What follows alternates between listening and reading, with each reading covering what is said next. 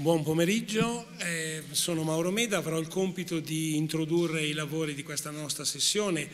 Affronteremo un tema che sta diventando sempre più strategico, che è il tema quali sono le competenze che generano valore nel campo della sostenibilità, e soprattutto lo analizzeremo anche attraverso quali sono alcune esperienze che abbiamo sviluppato come ASFOR, APAFOR per quanto riguarda il tema della figura del Social Impact Manager, che noi prenderemo come modello di riferimento. Con me ci sono alla mia destra Roberto Pancaldi di Miglia, l'amministratore delegato è una società del gruppo Adecco, alla mia sinistra il professore Elio Borgonovi, presidente di APAFOR, professore emerito dell'Università Bocconi, coordinatore e presidente di molte attività legate al tema del terzo settore, e ultimo in linea Primo Barzoni, imprenditore di Palm. Vedrete attraverso la sua rappresentazione che cosa può essere un'azienda che si occupa di produzione di pallet e come può agire in un contesto di cambiamento organizzativo, strutturale e soprattutto in una logica di sostenibilità. Poi lascerò la parola a lui per entrare nel merito. Io chiedo alla regia di iniziare a presentare le nostre slide che illustrano la ricerca che come ASFOR abbiamo svolto per quanto riguarda formazione e sostenibilità, nuove competenze per generare valore. Sono quelle di ASFOR che voi avete queste sono quelle di PAN, perfetto. Scusate, ma come sempre la diretta a questi momenti. Allora, perché noi introduciamo questa nostra riflessione attraverso una ricerca che abbiamo svolto, diciamo, negli ultimi 2 anni? È stata realizzata da ASFOR in partnership con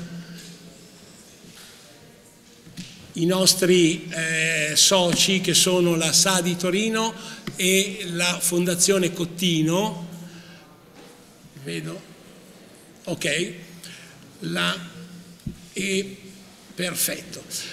Il tema che noi abbiamo affrontato è stato quello di provare a analizzare che ruolo, che competenze ha o avesse il Social Impact Manager. Questo può essere interessante perché poi, come vedremo, è una ricerca che è partita da un'analisi di una figura specifica che poi si è nella realtà trasformata in un'analisi un po' più ampia, perché abbiamo poi verificato che alcune competenze non potevano essere così codificate, ma che potevano essere utilizzabili per quanto riguarda invece le figure che operano in questo campo della sostenibilità.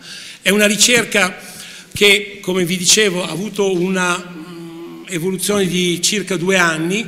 Abbiamo fatto un'analisi desk, c'è stata un'analisi molto approfondita su quello che era la letteratura internazionale, sulle job description, abbiamo coinvolto in parte anche delle realtà internazionali e poi soprattutto da lì abbiamo elaborato 2 questionari che sono stati poi somministrati a 2 macro categorie. Una categoria, quella degli imprenditori e dei manager, e l'altra quella di giovani neolaureati che frequentano dei master accreditati ASFOR. Questo perché? Perché volevamo capire quello che potesse essere il sentiment, l'impostazione e anche la visione da parte di chi da diversi ambiti svolge un ruolo molto rilevante per quanto riguarda lo sviluppo di tutto quello che è il tema del social impact o comunque della sostenibilità. La ricerca, come vi anticipavo, ci è servita anche per definire un po' quelle macro competenze che stanno all'interno di quelle figure che si occupano di sostenibilità e SDG in questo momento nelle organizzazioni. Lo scenario ci porterà in futuro anche a definire una forma anche di accreditamento di macro competenze che stanno all'interno di questa figura, che poi come APAFOR, che è Associazione Professionale ASFOR dei Formatori di Management, andremo a sviluppare.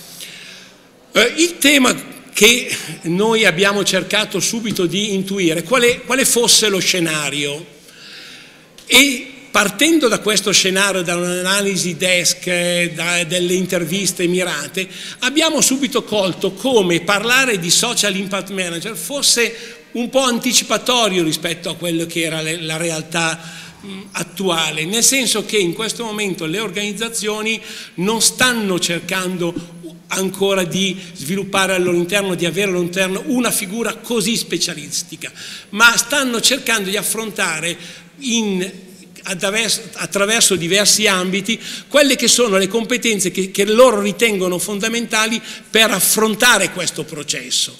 E quindi la nostra ricerca ci ha portato ad arrivare da un primo presupposto: non esiste una figura così definita, e quindi questa figura così definita sta all'interno di n competenze professionali. E quindi abbiamo a un certo punto della ricerca allargato il campo e abbiamo cercato di analizzare la tematica un po' più rispetto a quelle che sono le figure che in questo momento stanno affrontando il tema per quanto riguarda gli SDG nelle organizzazioni. Da qui emerge, non so se voi lo vedete molto chiaro, esistono anche alcune prerogative, perché quel tipo di figure che affrontano queste tematiche devono avere comunque una competenza, un livello, vengono considerate da un livello di istruzione che parte dalla laurea triennale verso la magistrale, ma soprattutto devono avere un mix di competenze. Un mix di competenze che noi abbiamo rilevato attraverso l'analisi dei questionari, ma soprattutto attraverso dei focus group che abbiamo realizzato. Se voi vedete in questa scala di competenze a priori e da sviluppare, vedete che le aziende in particolar modo che stanno affrontando questo tema ci dicono che chi affronta questo tema degli SDG deve avere comunque inquadramento su quello che è il quadro normativo di riferimento, e quando si parla di quadro normativo di riferimento tutte le aziende che noi abbiamo coinvolto sono partite dalla loro esperienza, poi Palma e anche Adecco rispetto alla loro realtà ci dirà qual è la loro esperienza rispetto a questo campo. Poi uno dei punti su cui bisogna lavorare e bisogna ricercare le competenze è stato quello degli aspetti giuridici legati all'impatto ambientale e sociale, perché da questa ricerca è emerso una duplice attenzione, un'attenzione anche alla governance che sta non solo legata ai temi ambientali, ma alla governance dei territori. Altro tassello che noi abbiamo rilevato e che poi, se volete, troverete nella ricerca che è pubblicata sul sito di ASFOR, è quello che questa figura, proprio per le sue caratteristiche, deve avere una forte capacità di gestire i report, gestire i momenti di confronto e avere anche delle competenze un po' nell'area manageriale, ma molto legate alle relazioni. In qualche modo questa figura, come lo vedremo, diventa quasi un punto, un pivot che facilita la trasmissione delle tematiche di SDG all'interno dell'organizzazione. Per questo noi in futuro approfondiremo questo aspetto, perché abbiamo questa forte attenzione a quali competenze manageriali serviranno poi per far fare questo salto ulteriore. Un altro aspetto è quello di capire, noi gli abbiamo chiesto anche attraverso delle risposte aperte quali fossero gli item di riferimento, no? Alcuni hanno sottolineato, e qui lo vedete virgolettato, si deve passare nella generazione di un cambiamento culturale, e infatti la maggior parte ci dicevano bisogna passare dalla logica di rendicontare l'impatto sostenibile, la sostenibilità e quant'altro, verso una generazione di impatto. Qui è molto interessante anche l'analisi comparata che abbiamo fatto attraverso dalla letteratura internazionale e da alcune esperienze, perché è emerso proprio come sia molto centrale all'interno delle organizzazioni il tema della cultura. Questo è un tema che è molto importante, perché se queste figure sono in grado anche di essere generatori loro di cultura all'interno della propria organizzazione, hanno un'efficacia rilevante, perché trascinano anche quelli che non affrontano queste tematiche quotidianamente e soprattutto devono avere una forte attenzione, e lo vedremo sicuramente con l'esperienza di Primo per quanto riguarda l'esperienza di Palm, per questa ricaduta sul territorio, sulla loro filiera, sulla loro rete dei fornitori, per quanto riguarda chi fa selezione, chi fa formazione, anche sulla capacità di creare una rete che va oltre il fatto di fare un'attività tradizionale di formazione, ma deve essere generativa di collegamenti, di networking e quant'altro. L'altro aspetto che loro ci evidenziavano è quello che ognuno di loro partiva, io ve l'ho già accennato, da una specificità settoriale, perché è chiaro che ognuno dei manager che abbiamo intervistato, che ci hanno risposto al questionario, sono partiti dai loro bisogni, dal loro bisogno specifico, per poi però sottolineare come ci sia una trasversalità. Qui abbiamo messo del tema, nel senso che poi le persone che affrontano nelle organizzazioni queste devono essere in grado di essere un po' capaci di ascoltare le diverse aree, metterle in comunicazione e quant'altro, e questo è un aspetto sicuramente interessante. L'altro aspetto che noi abbiamo in qualche modo evidenziato è quello di utilizzare gli SDG come un fattore di crescita non solo di una determinata funzione o di determinata area, ma di tutta l'organizzazione. Quindi si ritorna qui all'attenzione sulla cultura che deve essere capace di generare chi affronta questi temi. L'altro aspetto che qui lo vedete sottolineato è quando abbiamo fatto la comparazione tra le risposte dei manager, degli imprenditori e dei laureandi e dei frequentanti dei master, è risultato evidente come questo aspetto di attenzione culturale, questo aspetto del cambiamento fosse molto forte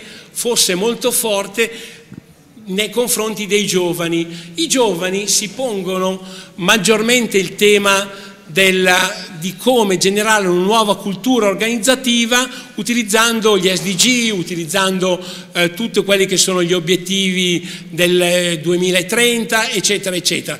Hanno più questa dimensione. Qui è citata una famosa frase di Peter Drucker che dice che la cultura, che sviluppare la cultura è una strategia diventa strategico, cioè se tu hai una cultura dell'innovazione, se hai la cultura della sostenibilità, poi è più facile entrare nell'operatività quotidiana.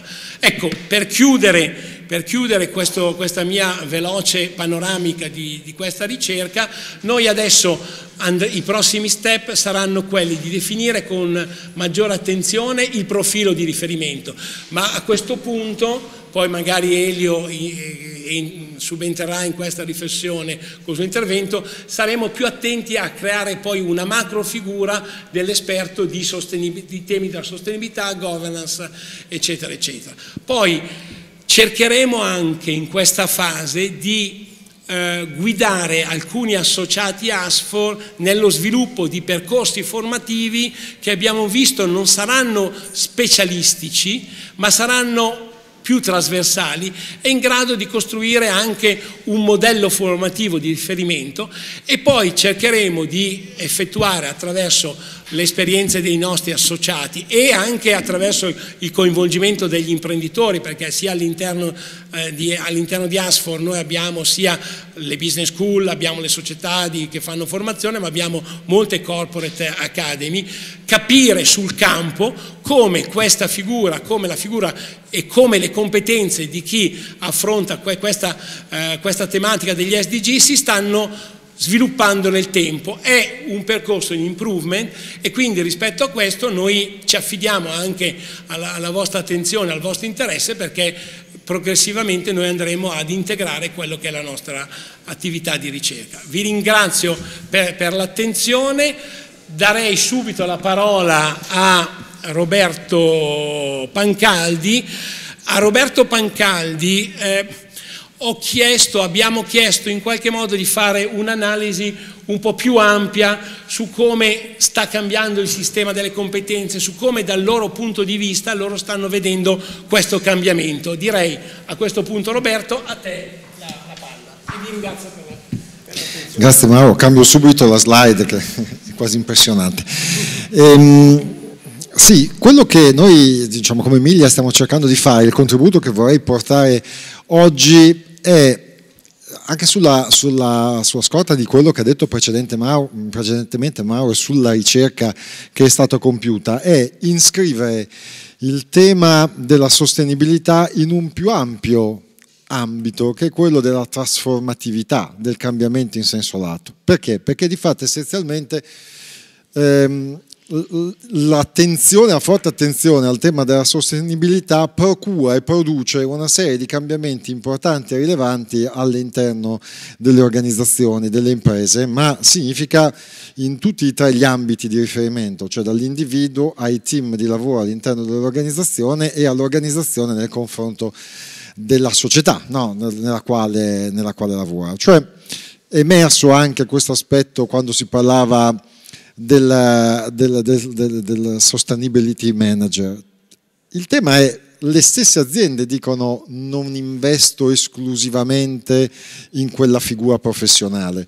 È emerso dall'analisi delle competenze, no, che emergeva dal questionario, come in realtà ci sia un'apertura ampia a una serie di competenze che non sono esclusivamente tecniche, perché entrano anche la dimensione, ad esempio, visto il profilo pre-manageriale, manageriale, anche di natura manageriale. Allora, il tema è: siamo tutti quanti coinvolti in un processo di costante accelerazione delle competenze. Questo ormai lo diamo come dato di fatto, ce lo siamo sentiti dire, lo vediamo quotidianamente. Questo cosa significa? Di fatto che effettivamente la competenza tecnica, sulla quale forse in maniera un po' errata per certi versi c'è ancora una forte attenzione, perché la tecnologia è talmente preponderante, è talmente forte e impattante, che ci preoccupiamo, no, di una serie di competenze tecniche che sono fondamentali, ce le hai o non le hai, perché serve per utilizzare la tecnologia.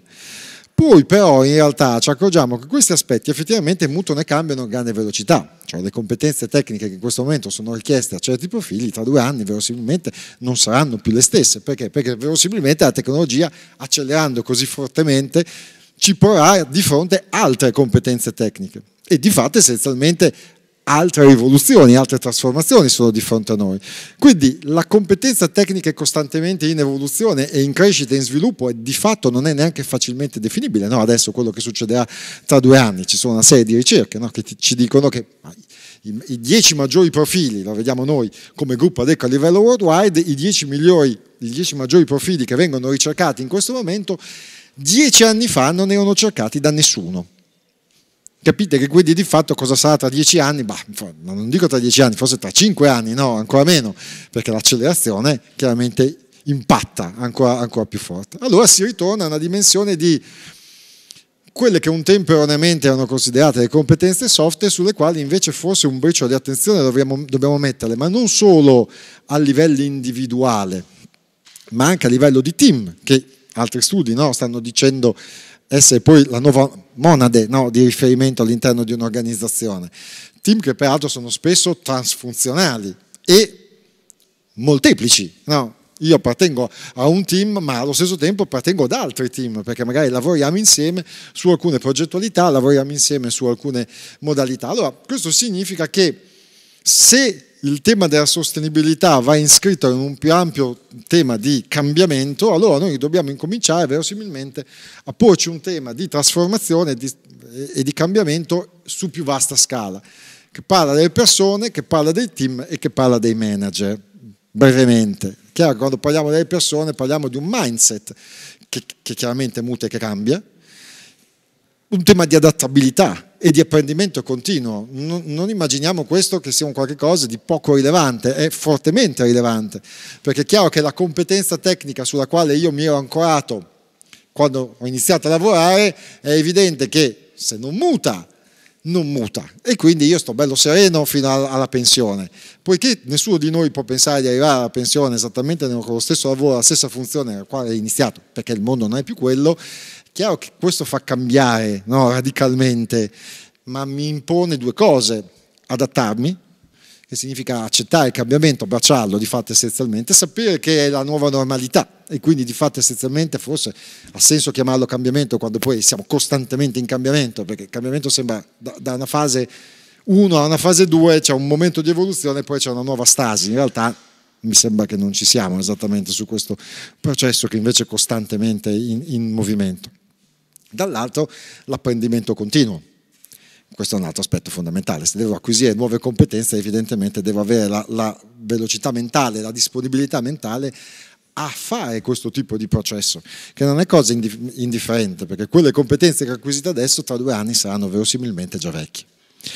Significa però anche all'interno di un team, e innanzitutto all'interno di un team significa, perché poi apre immediatamente una dimensione di lavoro nel team e di managerialità nella gestione del team.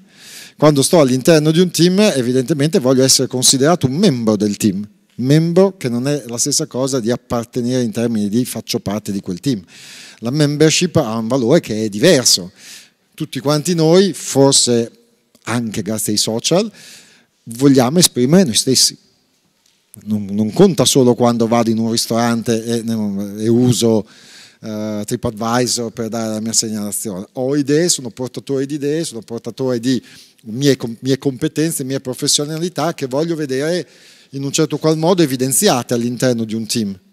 Ne voglio fare parte in termini attivi, perché altrimenti non viene soddisfatta la mia volontà di crescere, di acquisire competenze. Nel momento in cui sono aperto a quella dimensione, è chiaro che allora ci deve essere anche il gioco, no, all'interno del team per svolgere questi aspetti. E una forte interdipendenza, perché i silos tendono a non essere più particolarmente vincenti, no? Nella complessità un tempo era tutto semplice, no? Virtualmente, questo faceva, poi si riportava con quell'altro e va bene, ci litigava un po', ma ognuno sapeva cosa fare.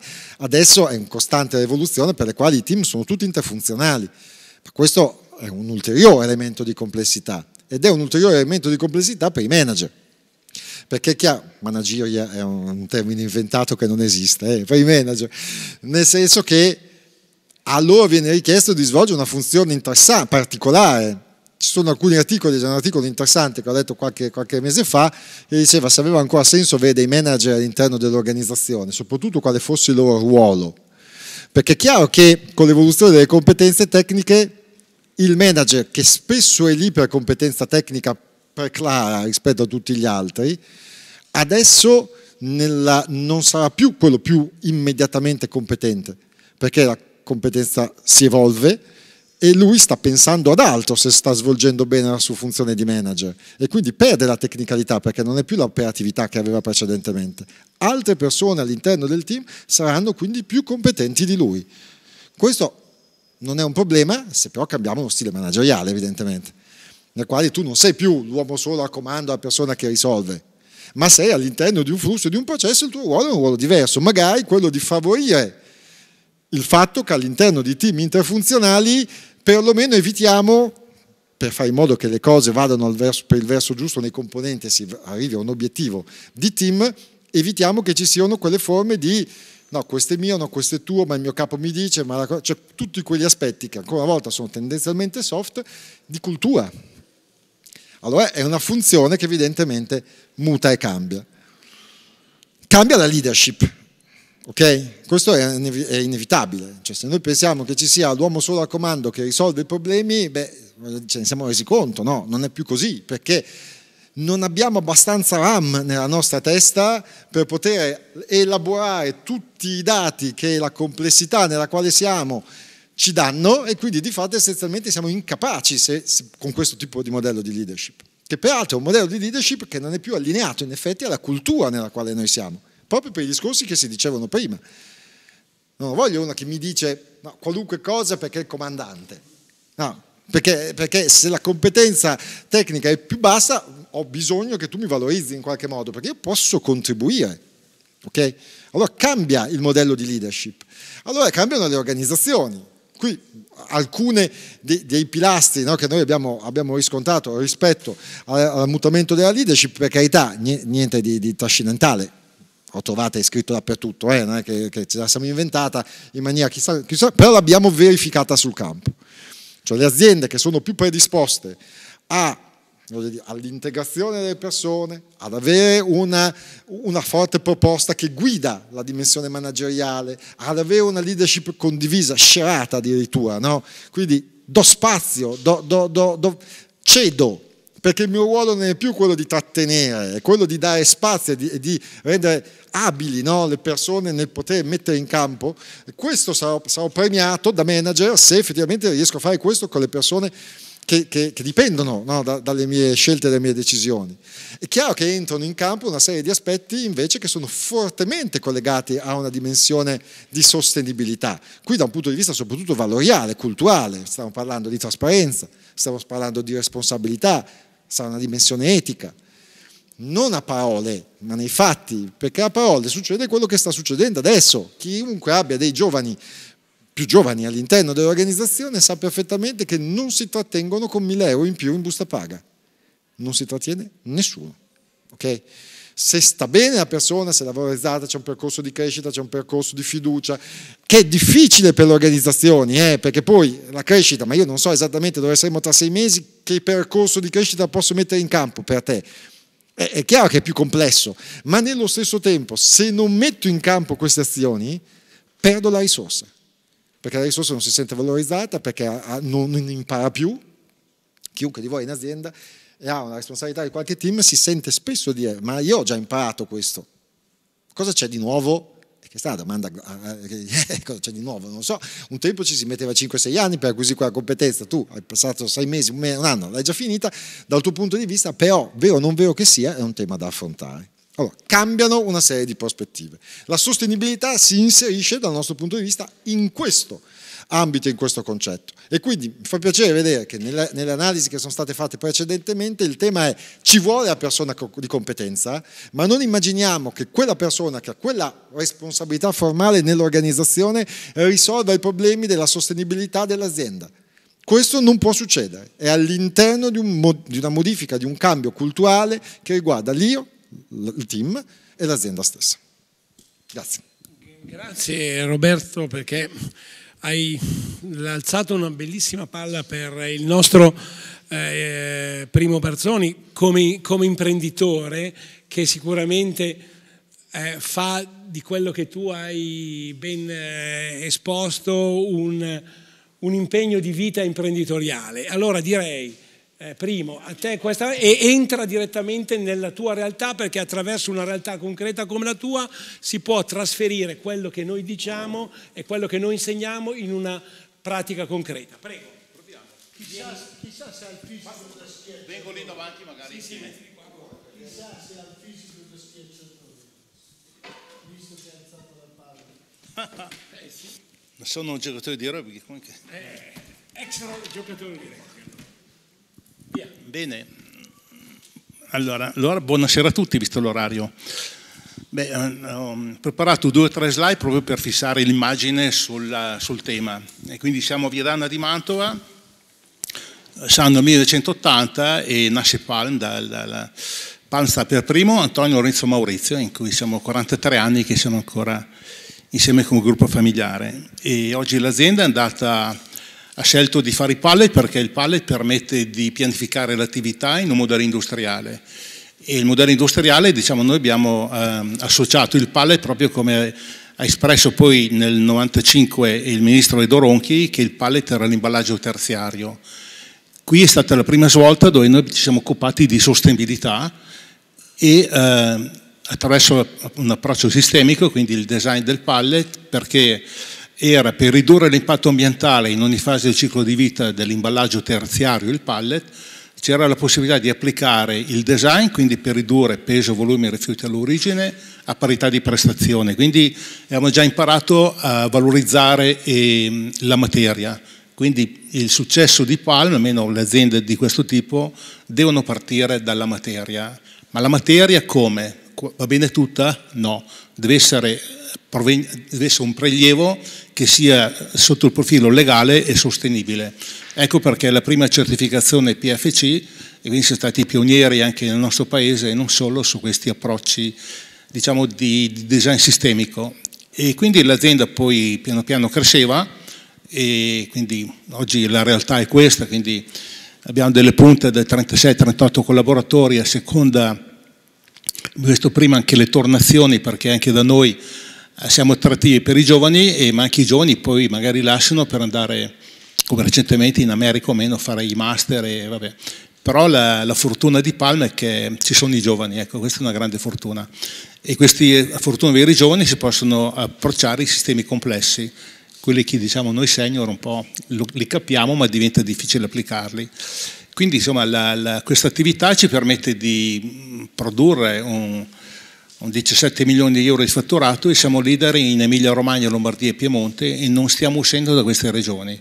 Il nostro pallet noi partiamo da semilavorati, che l'Italia non ha materie prime, adesso lo vediamo dopo, e però l'azienda si è molto focalizzata sul tema della sostenibilità a 360 gradi, quindi partendo dalle materie prime, l'abbiamo detto prima, l'energia rinnovabile, da sempre energia rinnovabile pionieri nei consorzi o anche nei consorzi di imprese di reti.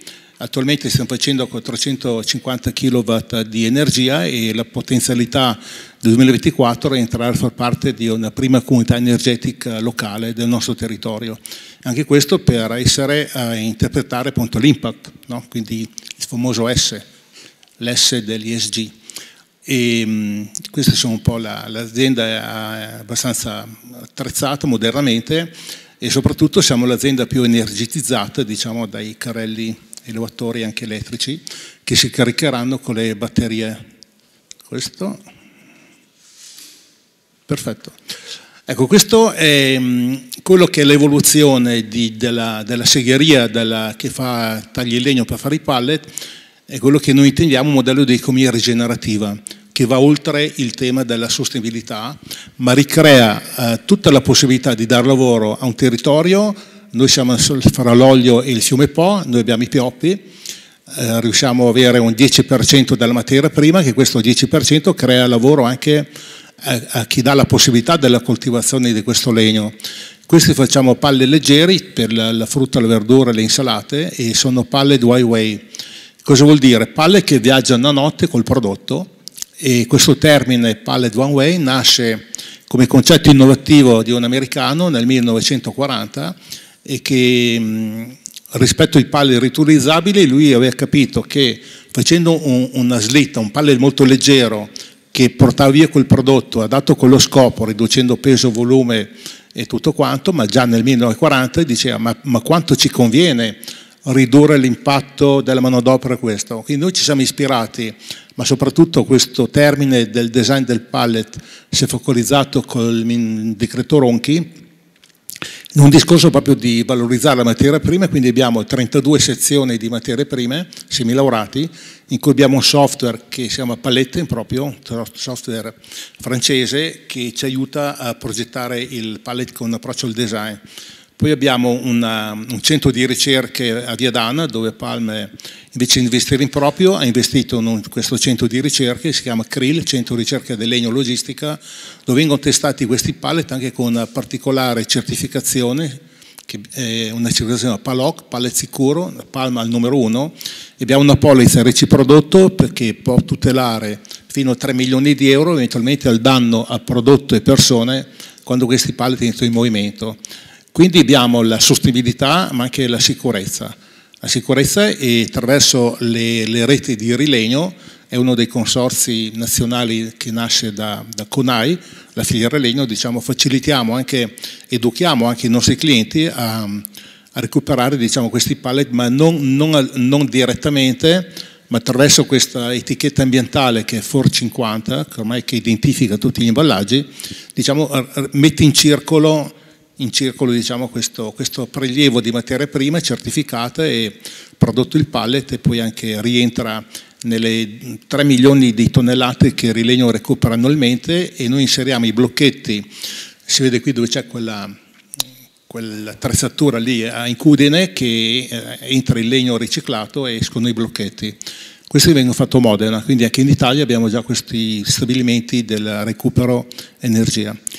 La parte poi della circolarità, la rigenerazione avviene anche attraverso la collaborazione con la nostra comunità, e abbiamo diverse realtà, fra cui una particolare piccola cooperativa che si chiama questa Palm Design, e riutilizza le eccedenze per fare altre attività, e fanno eco-eventi, e un discorso molto interessante. Quindi recupero di materia prima, nuova occupazione, nuovo valore e nuovo impatto sul territorio. La particolarità di questo approccio sistemico nasce attraverso 2 università, il Politecnico del Design Sistemico di Torino e l'Università di Pollenzo, fondata da Slofuzzi e Mobra, perché loro avevano già un approccio olistico su quello che era il cibo e tutto quello che fare. Quindi questo siamo nel food packaging, un packaging pulito, sano, che non è tossico e che può facilitare anche la movimentazione e la non trasmissione di tossicità sui prodotti movimentati.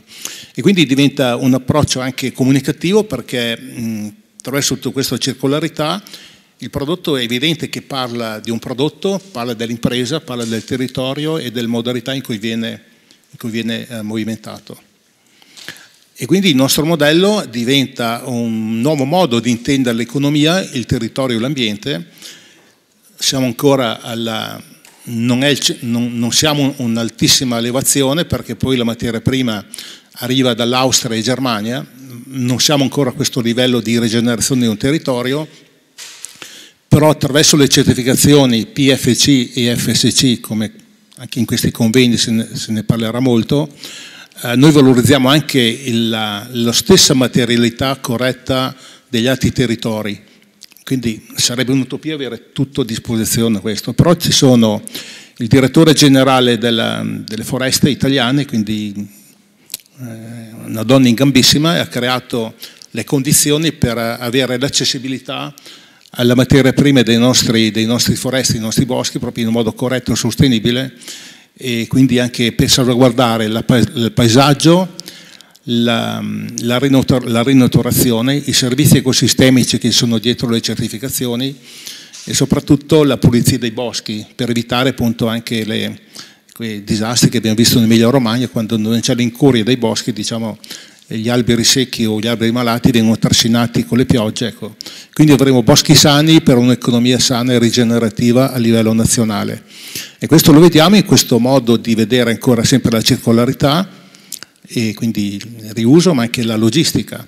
Noi abbiamo fatto un LCA di un pallet con Enea, un LCA di un pallet che parla di un pallet a filiera corta, dove riduce il 50% della CO2, parliamo di un raggio di 90 km, e parliamo del ridurre del 51% del particolato sottile, il particolato sottile 2.10, che è quello che maggiormente colpisce le malattie respiratorie, proprio perché girano meno chilometri nel girare il materiale. Vediamo sempre il riuso, ed è già un modello di economia, diciamo, che diventa un business a favore delle persone del pianeta, partendo proprio da un pallet, considerando l'imballaggio terziario e non certamente borderline nella logistica, quindi ha un ruolo e una sua identità, e quindi un ESG oriented anche questo. E questa è un po' una scheda che chiunque viene da noi in Palma, chi vuole venire a bere un caffè vicino all'area caffè, abbiamo questa bella immagine che è stata fatta dai nostri ragazzi, dove dicono che il pallet è lo strumento più importante dell'economia globale, quindi è l'eroe sconosciuto, no? E quindi è l'anello centrale nella catena di ogni fornitura. Viaggia credo il 90-95% di tutte le merci, e tuttavia è invisibile, no? E non è considerato nel suo impatto sociale e ambientale. sia per l'opinione pubblica, ma soprattutto diciamo anche per le aziende che operano e lo utilizzano. Quindi noi come fattore educativo e anche fattore di competenze, e qui fa molto piacere i colleghi che avete parlato prima, perché per noi questo ha dato l'origine, no, di non avere un CRS manager, ma un corpo social responsibility diffuso. Quindi abbiamo il ruolo della social, cioè del sustainability manager diffuso, e anche il nostro commerciale è cambiato quando si firmano e quando i loro biglietti da visita loro si presentano come sustainability account manager, e quindi diventano educatori di un comportamento verso social purchasing, quindi acquisti responsabili. Questo perché in Italia pochi ne parlano, arriva un miliardo di euro di valore economico di filiere di legno illegale, non solo purtroppo con la guerra ucraina, che è stato destinato legno da guerra, ma anche i disboscamenti dai paesi insomma vicini, e c'è anche 1 miliardo di euro in mano alla mafia dei pallet usati, che Legambiente ogni anno, quando fa il bilancio delle ecomafie, ha iniziato a parlare anche dei pallet. Quindi credo per noi come Palme è molto importante essere questo ESG oriented, diciamo, proprio perché è un fattore noi siamo molto ispirati al modello dell'economia civile, quindi siamo una delle Big Corp del 2017 e 2020 società benefit, e abbiamo proprio inserito nei 3 criteri di beneficio comune il primo criterio, non per trascurare la persona, che è importantissima, diciamo, è il primo, abbiamo messo la filiera, la materia. Per noi è sacrosanto, quindi è proprio abbiamo messo la spiritualità di questo valore della materia proprio come principio della sostenibilità. Quindi è un grande impegno nel selezionare e ingaggiare i fornitori che vanno verso queste certificazioni PFC e FSC, anche per rafforzare. Nella nostra relazione di impatto siamo arrivati al 90% di avere tutti i fornitori certificati, e quindi una spendibilità verso il mercato e i clienti. E quindi è evidente che un pallet realizzato con risorse forestali tracciate, no, che sono gestite con criteri di legalità e sostenibilità, e quindi da un bosco, diciamo, quindi da una filiera, diventa veramente un vettore di sviluppo sostenibile, e che offre molteplici vantaggi anche a valorizzare il prodotto che viene movimentato, e quindi ispira, no? E quindi abbiamo aziende che ci cercano per il Green Public Procurement, quello che è il GPP, che è così difficile. Per oggi per accedere alle gare d'appalto su certe forniture, tutta la catena del valore deve essere tracciata e certificata, e quindi questa è una possibilità che diamo al cliente e al mercato.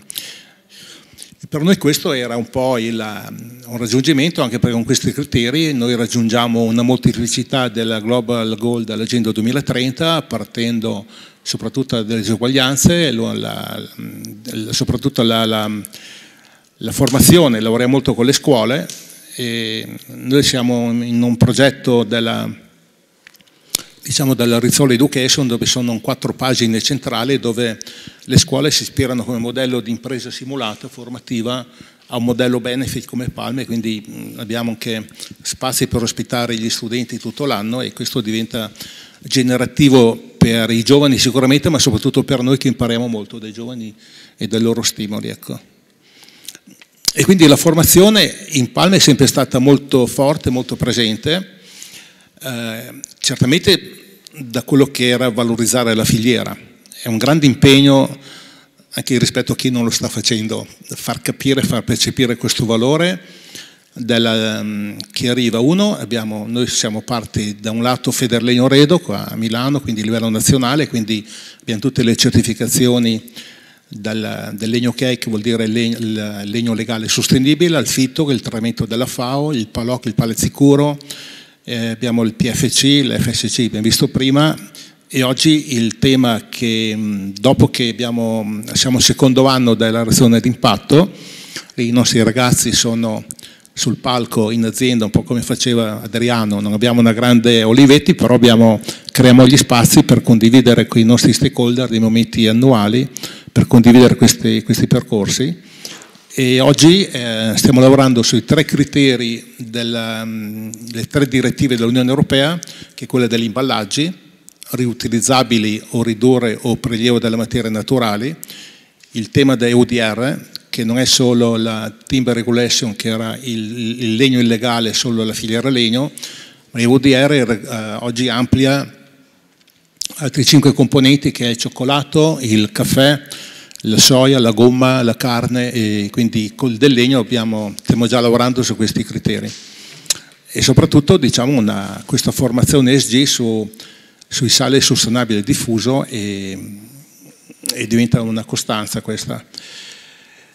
L'evoluzione, diciamo in modo gioioso, è iniziato quest'anno in questo Palm Academy, che adesso qui lo diciamo, sono spazi di consapevolezza dove, visto che abbiamo i giovani, hanno detto è uno spazio dove tu entri in un modo rivoluzionario con la mente, diciamo esci con un pensiero anche più consapevole, più diverso, però anche questo siamo ispirati a un modello europeo che è il modello Green Comp, che è il quadro europeo delle competenze per la sostenibilità, e che partiamo, visto che abbiamo molti giovani, è una competenza che parte dalla competenza sulla sostenibilità, che si applica a tutte le sfere della vita, sia a livello personale che collettivo. Il quadro è definito nello studio che mira a coltivare una mentalità di sostenibilità, appunto dai giovani fino all'età adulta, e questo è un po' l'impegno che stiamo portando avanti per quest'anno, e che questo ci facilita molto nell'aver individuato, diciamo, tutta una serie di portatori di interesse, diciamo, di ecosistema Palm, e attraverso, queste sono tutte le sigle che insomma girano non tutto in un mese, insomma, quindi è molto lavoro, però collaborare con gli scienziati è facilissimo nella Fiera del Legno. Giorgio Vacchiano è il più giovane ricercatore che abbiamo qua a Milano, oltre a Stefano Mancuso, che era il più esperto della filiera legno, docenti universitari, e anche qua oggi con gli amici di ASFOR siamo qua, ma anche siamo partner di Pollenzo, e anche con Altis e il CRS Manager anche, e quindi con antropologi, designer, no? E tutto questo, diciamo, un po'. E quindi il focus è sicuramente per una prosperità, per un ambiente sano, per la legalità, perché senza legalità non si può ridurre la disuguaglianza, e quindi per noi, diciamo, essere partiti con un approccio all'ecodesign ha aperto un mondo di impatto e di misurabilità che con i nostri reazioni di impatto, diciamo, ci è più facile, diciamo. Ecco, quindi anche una PMI come Palm è riuscita attraverso chiaramente cioè cercare la collaborazione dove ci sono le competenze, una formazione sistemica ad ogni livello, sia del settore, per renderci, piace dire, anche unici in un contesto, perché è bello anche mettere nel nostro contesto, essere un modello di riferimento, no, con questo approccio. E sicuramente lo facciamo mettendo la persona al centro, la propria formazione, la valorizzazione, e quell'apertura che avete detto prima, che anche in Palm questa evoluzione ha portato a livellare molto l'aspetto gerarchico. Quindi in Palm oggi c'è un amministratore delegato, sono io che rispondo al mio CDA, quindi alla famiglia proprietaria, e c'è una prima linea dove vengono rappresentati senza troppe, diciamo, silos, una prima linea diretta che risponde direttamente all'amministratore delegato, e questo si va veloce, c'è una corresponsabilità diffusa e soprattutto una conoscenza accessibile e diffusa a tutti, e che crea questa cultura della sustainability diffuso. Ecco. Grazie Primo. Adesso chiedo a Elio di provare a mettere insieme queste riflessioni, queste cose che sono emerse, nella logica di chi come obiettivo primario ha quello di portare lo sviluppo delle competenze, le conoscenze, e intervenire proprio in questo cambiamento che sta avvenendo nella società, non usando le teorie ma usando le pratiche, i laboratori e le azioni concrete. A te, Elio, una riflessione ampia. Grazie, non so se ampia o stretta. Allora, vediamo un po' il ciclo di vita delle problematiche. Allora, quando uno si occupa di sostenibilità, all'inizio, come ha dimostrato prima, viene considerato un po' strano, un po' fuori dal mondo, e magari qualcuno dice: ma chi te lo fa fare o fallisci? Quando poi chi si occupa, nel caso specifico, di sostenibilità, cioè gestisce un'impresa nell'ottica della sostenibilità, quando poi diventa, diciamo, oggetto di studi, di ricerche, di teorie, allora si allarga un po' e le singole esperienze diventano un patrimonio che si diffonde gradualmente, fa cultura. Poi per esempio abbiamo visto nella ricerca i diplomati dei master sono giovani, quindi c'è qualcuno che gli parla di sostenibilità e sono più attenti al tema della sostenibilità, eccetera.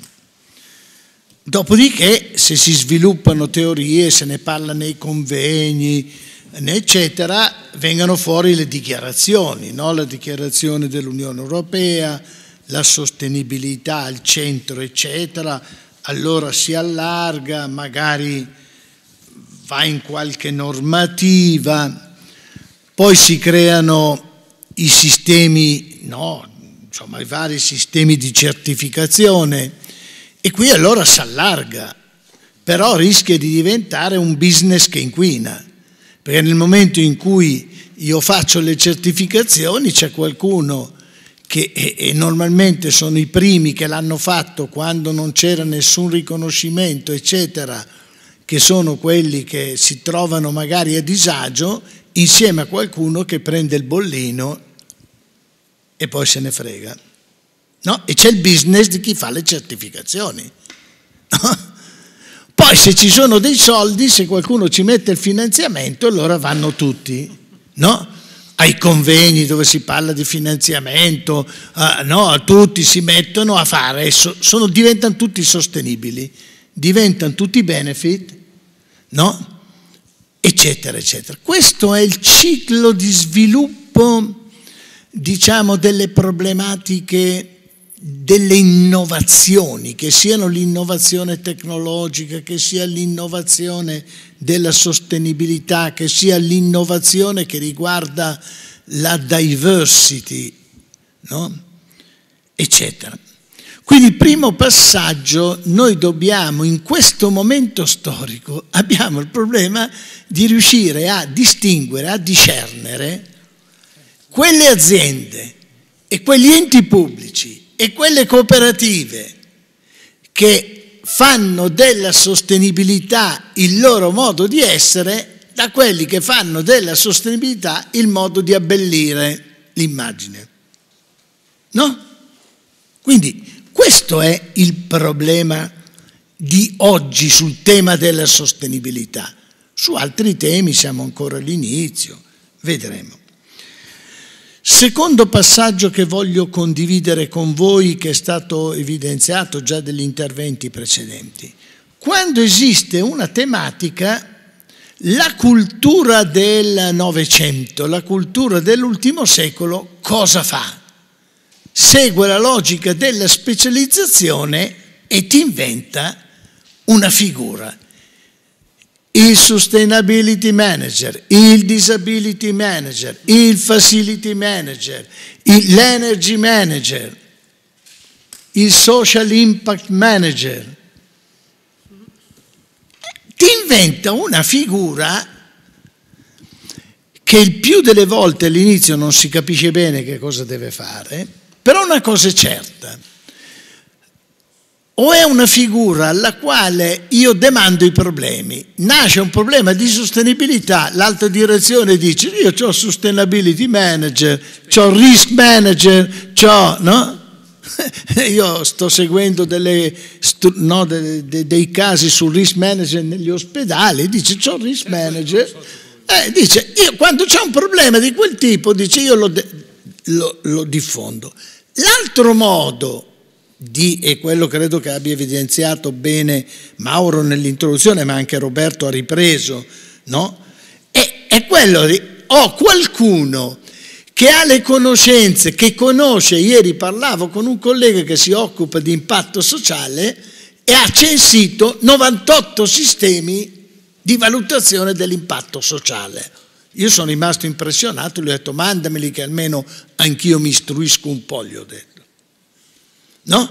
Dice che ha delle conoscenze, che però diventa l'enzima, diventa una persona che tutte le volte che c'è qualcosa da decidere in azienda dice ma tenete conto della sostenibilità, io poi mi occupo anche di salute, ma tenete conto dell'impatto sulla salute delle persone, fate una riorganizzazione.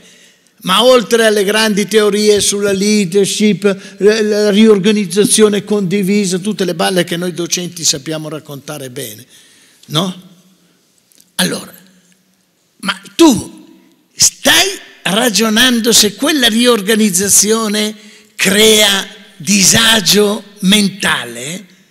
Perché il 53% dei dirigenti che sono stati interpellati in una survey internazionale, non mi ricordo se fatta da Accenture o qualcuno di queste, ha detto che ha grossi problemi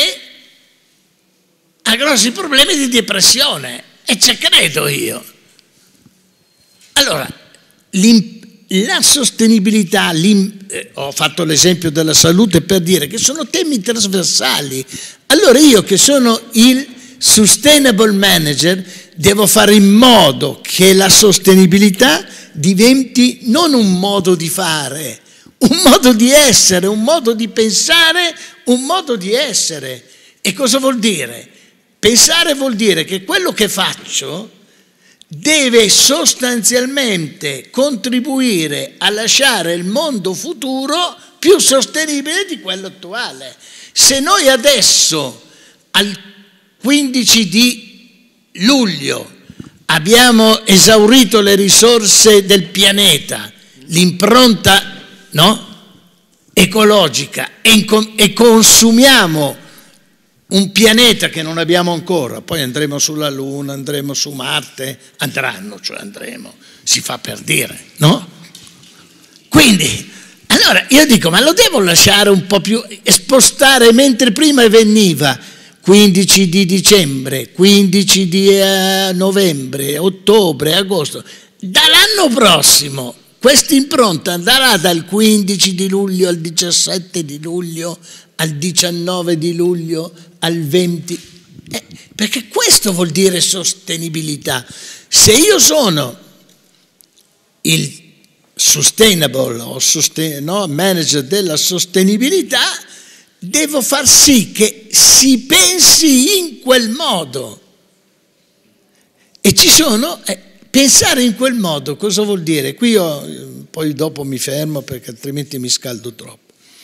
Ci sono diversi modi, dice. Io faccio la sostenibilità, io mi occupo anche di disabilità all'interno dell'università, il disability manager. Allora dice, lo faccio perché? Lo faccio perché me lo impone la legge, lo faccio perché c'è la responsabilità sociale, lo faccio perché si dice fa bene al business, e io su questo ho qualche problemino, perché mi dice se sei più sostenibile guadagni di più. No. Va benissimo per convincere gli investitori, però c'è un altro modo. Dice, io faccio delle cose sostenibili, inserisco nel luogo di lavoro delle persone con disabilità perché credo che sia giusto contribuire nella mia cultura, sia giusto avere una remunerazione degli azionisti via, ma sia giusto fare in modo che la mia azienda contribuisca a spostare l'impronta ecologica dal 15 di luglio al 17 di luglio al 18 di luglio.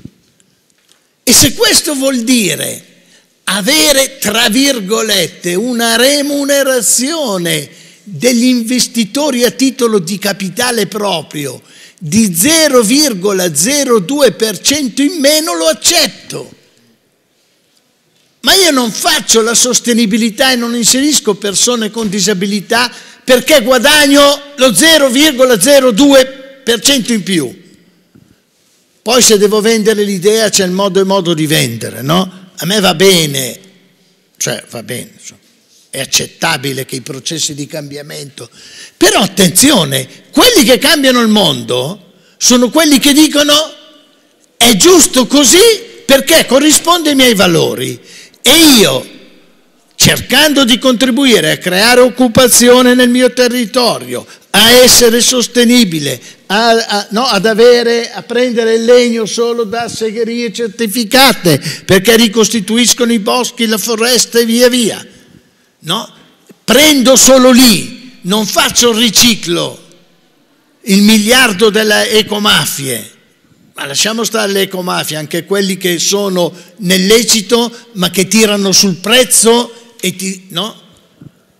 Allora, quelli, dico, io invece faccio così perché ritengo che sia giusto. Ritengo che inserire delle persone con disabilità, che è un modo di sostenibilità sociale, perché non c'è solo quella ambientale, c'è quella sociale, ritengo che sia giusto perché è il rispetto della dignità delle persone. Poi dopo, se ci vado a vedere, se sono un po' creativo, scopro anche che inserire delle persone con disabilità migliora l'ambiente di lavoro, rende le persone più soddisfatte nel lavorare. Qualche giovane, invece di andare dal mantovano, basso mantovano, andare all'estero, si ferma lì. Perché? Perché trova un senso, trova un gusto nel lavorare lì. Però gli devo anche dare uno stipendio. È vero che non tutto va quantificato, no? E però, insomma, devo dargli anche uno stipendio per mettere su famiglia, per avere dei figli, no? Senza aspettare il bonus per il terzo figlio, perché il problema è di fare il primo adesso, non è quello del terzo, almeno come la vedo io. Ecco, questo è quello che nel salone cerchiamo di portare avanti, è quello che persone come Primo, come Roberto che agisce in un'altra, e come altri con cui noi amiamo lavorare. Poi cerchiamo di stare attenti a quelli che dicono, beh, voi siete docenti, vi invitiamo ai convegni, ci raccontate un po' la storia, così noi ci facciamo pure bella figura, no? Questo è l'approccio con cui noi affrontiamo questi temi. Grazie.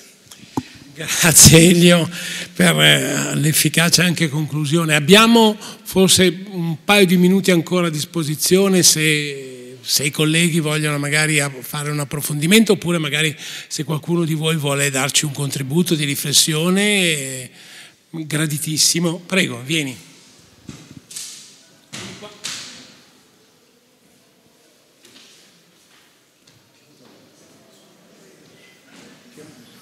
In questa logica di comunità che si confronta, ecco, abbiamo un collega. Prego. Tutto molto interessante, partendo dalle ricerche che ci avete presentato sulle competenze e tutto il resto. Ma io vorrei portare il punto al centro, cioè parliamo di sostenibilità, però parliamo anche molto del fatto che è cambiata l'era geologica. Intorno al 1970 è stato deciso dai congressi internazionali dei geologhi che è cominciata una nuova era geologica, cioè l'antropocene. Ma perché l'uomo è al centro? Sì, l'uomo è al centro, ma perché i danni causati dall'uomo rimangono visibili, tipo le radiazioni le radiazioni nucleari rimarranno per millenni visibili, come tracce sul fondo degli oceani, sotto i ghiacciai, sopra, sotto, dappertutto. Questo è l'antropocene, cioè siamo entrati nell'epoca in cui l'uomo ha creato dei danni evidentissimi, come il cambiamento climatico. Oh, guarda un po'. E noi parliamo della difficoltà di cambiare i cervelli, della difficoltà di cambiare le imprese. Allora bisogna cambiare l'ottica. Siamo nell'antropocene, ma non siamo nell'ottica antropocentrica, perché questa non è l'ottica della sostenibilità. L'ottica, qualcuno l'ha detto, giusta è l'olismo, cioè dobbiamo guardare il sistema Terra e l'uomo non è il centro del sistema Terra, è quello che ha causato i danni. Dobbiamo guardare la Terra come pianeta, composta di aria, di minerali, della biosfera e anche della sfera, dell'infosfera. L'infosfera, noi viviamo nell'infosfera, siamo entrati in un'era umana e anche biologica e anche in cui c'è l'infosfera. Mai era successo prima che le informazioni arrivavano da una parte del mondo all'altra così istantaneamente. Allora bisogna partire dalla materia, bisogna partire dalla materia umana, materia del mondo. Bisogna avere un'ottica olistica in cui il sistema mondo è al centro dell'attenzione, al centro dei ragionamenti. Le competenze servono, ma serve che chiunque persona competente dica: qui possiamo fare così, partiamo dalla materia. Che materia dobbiamo gestire? Cosa dobbiamo mangiare oggi nella mia famiglia? Cosa dobbiamo produrre nelle imprese per far mangiare in maniera sostenibile? Tutti devono pensare a questo, partire dalla materia, perché se partiamo dal cervello, il cervello è difficile cambiarlo. Siamo ancora con una guerra in corso, cioè, questo non cambia. Siamo contenti perché in Europa da 80 anni non c'è più guerra, ma lì a fianco l'Ucraina non è Europa, la Jugoslavia non era Europa. Ecco, però da 80 anni non abbiamo una guerra mondiale. E questo è un successo. Okay? Però il cervello è difficile cambiarlo. Ecco, allora non so, va bene, non so, è uno stimolo per i ragionamenti futuri, perché non si può parlare di sostenibilità come vogliamo fare noi la sostenibilità. È con l'ottica sbagliata. Cosa vuole la terra che facciamo per sopravvivere tutti? E gli animali, e la biodiversità. Okay? Perché neanche le culture biologiche da sole vanno bene se sono monoculture. Magari Primo come imprenditore ti può dare magari una nostra riflessione, perché sono talmente temi molto ampi. Il punto però di base è quello che è emerso bene anche nelle precedenti interventi. Se noi non cambiamo l'approccio culturale e l'approccio con cui noi affrontiamo questi temi, non cambiamo nulla, e quindi facciamo finta, come il famoso Gattopardo che diceva: qui non cambia nulla, perché cambia tutto ma non cambia nulla. E quindi invece noi abbiamo alla mia destra e alla mia sinistra persone che nelle loro diverse realtà stanno cercando di cambiare questo modello, stando dentro al sistema ma innovandolo, rafforzando il ruolo delle persone che come loro credono in questo processo, e non lo fanno, come diceva bene Elio, per una questione di natura commerciale, per lo 0,5 in più. Magari quello gli arriverà, ma soprattutto lo fanno per creare quella cultura, quel clima e quella nuova società. Certo, è un percorso molto difficile, perché noi che ci occupiamo di formazione sappiamo benissimo quanta formazione farlocca e soprattutto quanta formazione farlocca viene finanziata dai diversi fondi e quant'altro. Però come ASFOR siamo impegnati da quando, Elio? Non dal 71 ma dall'89 sul processo di accreditamento dei master, per dire come deve essere la buona formazione, quali caratteristiche deve avere, e quindi abbiamo questa necessità di essere coerenti con quello che noi dichiariamo e poi cercare nel nostro piccolo di intervenire. Ti darei la parola per una riflessione. Proviamo. Beh, ho apprezzato molto l'intervento comunque. Beh, dal mio punto di vista è che noi siamo bioeconomia, e anche per un biolavoro, quindi un lavoro dignitoso è se c'è abbiamo capito, no? Quindi tutto deve essere coerente. Però è anche vero che non ci può più essere un'economia senza l'ecologia, ma anche un'ecologia senza l'economia. E quindi questi due mondi devono... Io credo che i modelli di produrre e consumare in modo sostenibile sia la strada giusta per armonizzare quello, per ridurre l'impatto dell'antropocene, diciamo, ma anche tutto quello che sono i cambiamenti climatici che sono disastrosi. Quindi è evidente che dobbiamo innescare dei modelli di produrre, utilizzare e consumare in modo sostenibile, e quindi circolarità. Quindi a me piace molto parlare di essere generativi, perché vai oltre la sostenibilità, e quindi essere generativi ha una visione olistica e un approccio sistemico, e quindi comprendi la complessità con cui devi affrontare i temi, e quindi diventa un nuovo modello. Però dobbiamo uscire dalla linearità e affrontare il tema della complessità. Roberto, hai qualche riflessione niente in particolare? Elio? Se non ci sono altri stimoli, altre riflessioni, ben accette. Abbiamo ancora forse 5 minuti di tempo, se no darei la parola a Elio. Prego, Elio. Ma io faccio questa riflessione su questo stimolo. È corretto quello che è stato detto, richiede di riflettere su un unico problema. Quante sono le persone su 8 miliardi di abitanti della Terra, quante sono le persone non solo in grado di ragionare in quel modo, di capire che è tutto interdipendente, ma che poi hanno la volontà di cambiare?